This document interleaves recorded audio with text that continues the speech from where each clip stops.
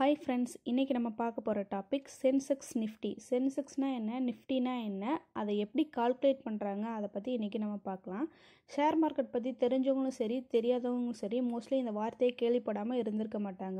நீங்கள் daily news சேனலில் வந்து பார்த்துருப்பீங்க, வந்து சென்செக்ஸ் இத்தனை புள்ளிகள் கூடியிருக்கு குறைஞ்சிருக்கு அப்படிங்கிறத போகிறத கவனிச்சிருப்பீங்க. இப்போ அந்த சென்செக்ஸ்னால் என்ன, நிஃப்டினா என்ன அப்படிங்கிறத பார்க்கலாம். நீங்கள் சென்செக்ஸ் நிஃப்டி பற்றி தெரிஞ்சுக்கிறதுக்கு முன்னாடி இண்டெக்ஸ்னால் என்ன அப்படிங்கிறத பார்க்கலாம். இப்போ நீங்கள் பிஎஸ்சி என்எஸ்சியில் பார்த்தீங்க அப்படின்னா கிட்டத்தட்ட வந்து 5000-6000 கம்பெனிக்கிட்ட வந்து ட்ரேட் ஆகிட்ருக்கும். நீங்கள் ஏதாவது ஒரு டாப் கம்பெனியோட ஷேர் பார்க்கணும், எதாவது வாங்கணும்னு நினச்சிங்கன்னா நீங்கள் ஒவ்வொரு கம்பெனியாக போய் வந்து செக் பண்ணிகிட்டு இருக்க முடியாது. அதோட ஃபண்டமெண்டல் இதெல்லாம் வந்து பிக் பண்ணி பார்த்துட்டு இருக்க முடியாது. ஸோ அதில் இருக்க வந்து பெஸ்ட்டு கம்பெனி, டிஃப்ரெண்ட் செக்டரில் இருக்கிற வந்து டாப்பில் இருக்க கம்பெனியோட லிஸ்ட்டு தான் இந்த இண்டெக்ஸில் வந்து இருக்கும். இதை வந்து சாம்பிள் ஆஃப் ஷேர்னு கூட சொல்லுவாங்க. அதில் இருக்க வந்து பெஸ்ட்டு கம்பெனியோட லிஸ்ட்டு தான் இந்த இண்டெக்ஸில் வந்து இருக்கும். இப்போ வந்து வேர்ல்டில் இருக்க சில வந்து இண்டெக்ஸோட நேம் மட்டும் வந்து சொல்கிறேன்.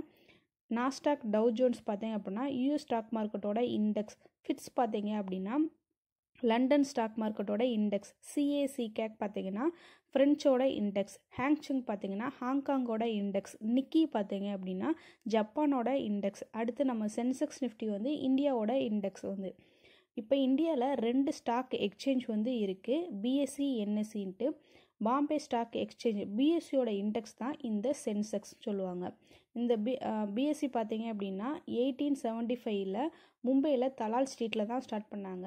இது ஸ்டார்ட் பண்ணும்போது இது கிட்டத்தட்ட 5500 கம்பெனி வந்து இதில் ட்ரேட் ஆகிட்டு இருந்தது. இப்போ வந்து 6000 கம்பெனிக்கிட்ட பிஎஸ்சியில் வந்து ட்ரேட் ஆகிட்டுருக்கு. இந்த 6000 கம்பெனியில் இருக்க டாப்பில் இருக்க டிஃப்ரெண்ட் செக்டரில் இருக்க 30 ஷேரோட லிஸ்ட்டு தான் இந்த சென்செக்ஸில் வந்து இருக்கும்.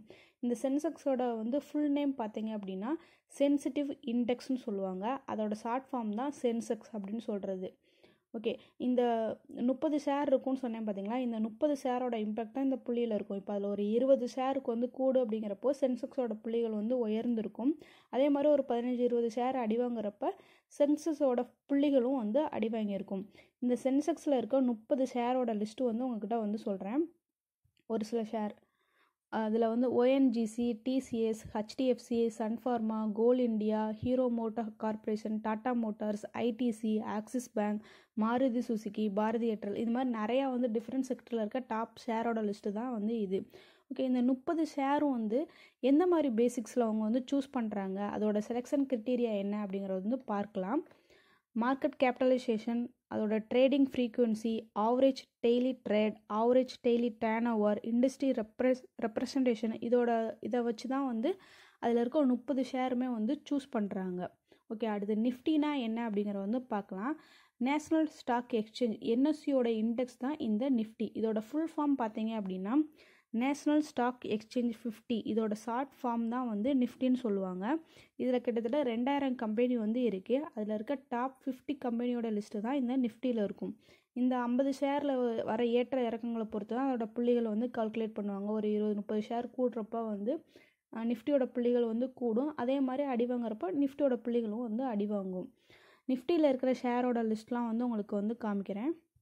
மோஸ்ட்லி வந்து சென்செக்ஸில் இருக்க நிறைய ஷேரோட லிஸ்ட்டு வந்து இந்த நிஃப்டிலேயும் வந்து இருக்கும். அதிலே வந்து பார்த்திங்கன்னா அதிலே வந்து ONGC, Asian paints, M&M, doctor Reddy lab, ICICI bank, Maruti Suzuki, IOC, Bharathi Airtel, Infosys, ITC, GAIL, இது மோஸ்ட்லி அதில் இருக்க நிறைய கம்பெனியோட லிஸ்ட்டு இந்த நிஃப்டிலேயும் வந்து இருக்கும்.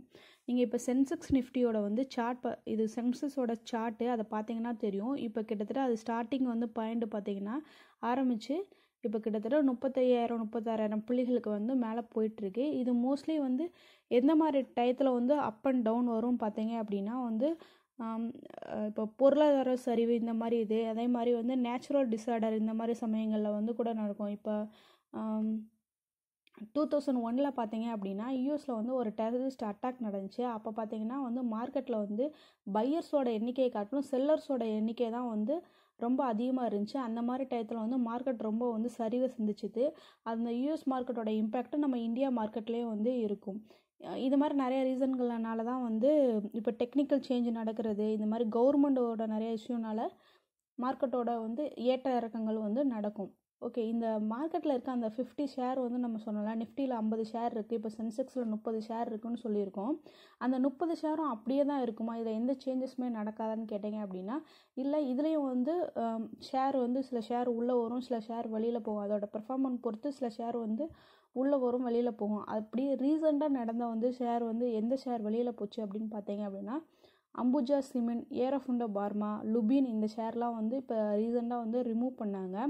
அதுக்கு பதிலாக உள்ளே வந்த என்ன ஷேர் பார்த்தீங்கன்னா, Bajaj Finserv, கிரேசிம் industries, JSW steel, இந்த தான் வந்து இந்த 3 ஷேருக்கு பதிலாக உள்ளே வந்துச்சு.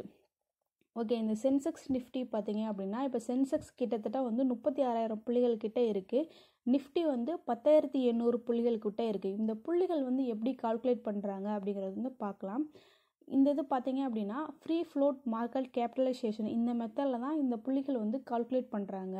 ஃப்ரீ ஃப்ளோட் மார்க்கெட் ஷேர்னால் என்னன்னு பார்த்தீங்க அப்படின்னா, இப்போ நீங்கள் வந்து ஒரு சில ஷேர் வந்து ப்ரொமோட்டர்ஸ் கையில் தான் வந்து அதிகமான எண்ணிக்கையில் இருக்க ஷேர் இருக்கும். பப்ளிக் காட்டிலும் ப்ரொமோட்டர்ஸ் கையில் அதிகமாக இருக்கும். அப்படி இல்லாமல் நிறைய ஷேர் பப்ளிக், அதாவது ஒருத்தர் கையில் வந்து இல்லாமல் open to trade the share, அந்த மாதிரி வந்து இருக்கணும்.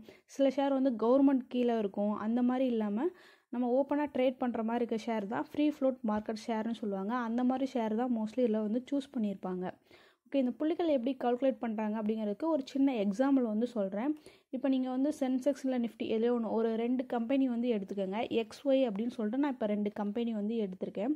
இப்போ இந்த எக்ஸ் கம்பெனியோட ஷேர் ப்ரைஸ் பார்த்தீங்க அப்படின்னா 80 ரூபா. அதே மாதிரி ஒய் கம்பெனியோட ஷேர் ப்ரைஸ் பார்த்தீங்கன்னா 100 ரூபா. இதை வச்சு எப்படி இப்போ புள்ளிகள் கால்குலேட் பண்ணுறாங்க அப்படின்னு வந்து ஒரு சின்ன இது பார்க்கலாம். இப்போ அதோட வந்து மார்க்கெட்டல் கேபிட்டலைசேஷன் வேல்யூ பார்த்தீங்க அப்படின்னா, எக்ஸ் கம்பெனியோடது வந்து 40,000 ரூபா. அதே மாதிரி ஒய் கம்பெனியோட மார்க்கெட் கேபிட்டல் வேல்யூ பார்த்தீங்கன்னா 1 லட்ச ரூபா அப்படின்னு வச்சுருக்கு. ஒரு எக்ஸாம்பிளுக்கு வச்சுக்கோங்க. இதோட வந்து free float factor of company பார்த்தீங்க அப்படின்னா 60 பைசா, 0.60 பைசா. அதே மாதிரி ஒய் கம்பெனியோட ஃப்ரீ ஃப்ளோட் ஃபேக்டர் பார்த்தீங்கன்னா 0.70 பைசான்னு வச்சுக்கோங்க. இப்போ இதுக்கு வந்து ஃப்ரீ ஃப்ளோட் மார்க்கெட் கேபிட்டல் வந்து கண்டுபிடிக்கணும். அதுக்கு ஃபார்முலா பார்த்தீங்க அப்படின்னா, அதோட free float factor into market capitalisation, அதோட வந்து மார்க்கெட் கேபிட்டலைசேஷன் பார்த்தீங்கன்னா 40,000 ரூபா எக்ஸ் கம்பெனிக்கு, இன்ட்டு அதோட ஃப்ரீ ஃப்ளோட் ஃபேக்டர் வந்து 60 பைசா. இது இந்த 2 கம்பெனியோடதையும் வந்து மல்டிப்ளை பண்ணி ப்ளஸ் பண்ணோம் பார்த்தீங்கன்னா 94,000 ரூபா வரும்.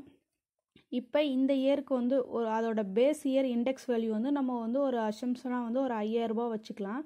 இப்போ இதோட இண்டெக்ஸ் வந்து எப்படி கண்டுபிடிக்கிறதுன்னு பார்த்தீங்க அப்படின்னா, அந்த some of free float market capitalisation divided by அதோட இண்டெக்ஸ் வேல்யூ வந்து நம்ம இது பண்ணுவோம்.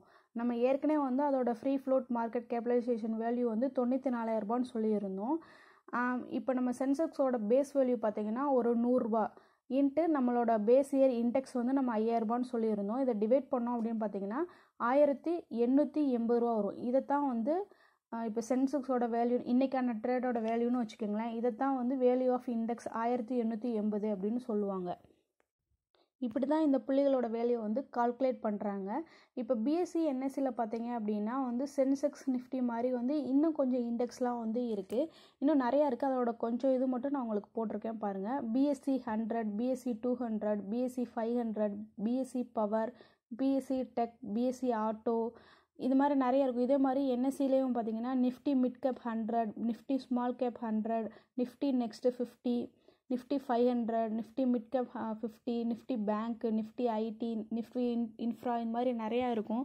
நீங்கள் வந்து செக் பண்ணி பார்த்தீங்கன்னா தெரியும். நிஃப்டி 50 மாதிரி இதில் இன்னும் நிறையா இண்டெக்ஸ் வந்து இருக்கும். ஓகே, இப்போ சென்செக்ஸ் நிஃப்டி பற்றி ஓரளவு உங்களுக்கு தெரிஞ்சிருக்கும்னு நினைக்கிறேன். சென்செக்ஸ்னால் என்ன, நிஃப்டினா என்ன, அது எப்படி கால்குலேட் பண்ணுறாங்கங்கிற வந்து ஓரளவு தெரிஞ்சிருக்கும்னு நினைக்கிறேன். இந்த வீடியோ உங்களுக்கு பிடிச்சிருந்துச்சு அப்படின்னா லைக் பண்ணுங்கள், ஷேர் பண்ணுங்கள். தமிழ் பேப்பர் சேனலுக்கு சப்ஸ்கிரைப் பண்ணுங்கள். தேங்க்யூ.